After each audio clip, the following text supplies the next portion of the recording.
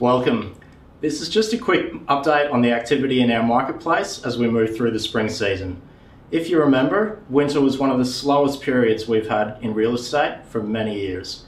And as Madeleine said in our September market update, the spring season is a fantastic time to sell, and what we observed was a continuation of the low number of listings in September, but around double the number of properties that actually sold.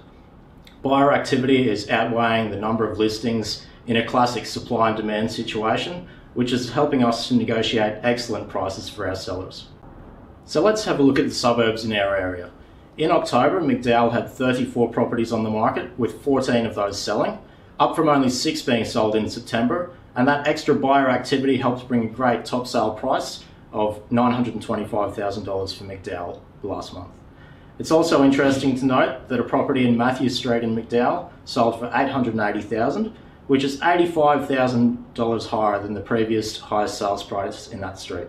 In Stafford, there were 36 properties on the market, with 9 of those selling, being triple the selling activity from September's 3 sales. The top sale price in Stafford was $750,000, which is a fantastic price for Stafford.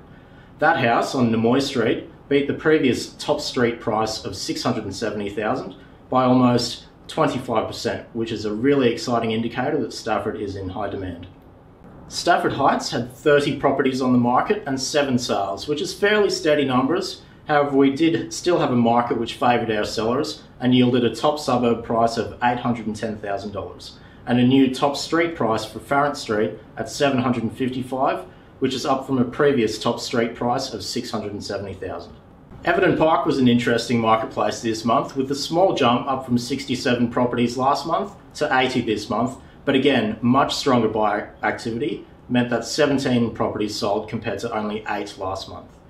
With a top suburb sale price of $675,000 and a new top street sale price in Colbert Street of $665,000 compared to the last top street price of $580,000, there were some great results for our sellers in Everton Park.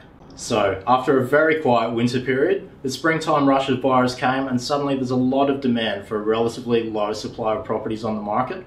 Buyers are competing with each other and driving up prices, as you can see with these strong suburb records and new street records. Christmas is fast approaching, and what we are experiencing at our open house inspections is that we are still seeing a lot of new faces. These are buyers who are only now just coming into looking at the market and hoping to make a move before the end of the year.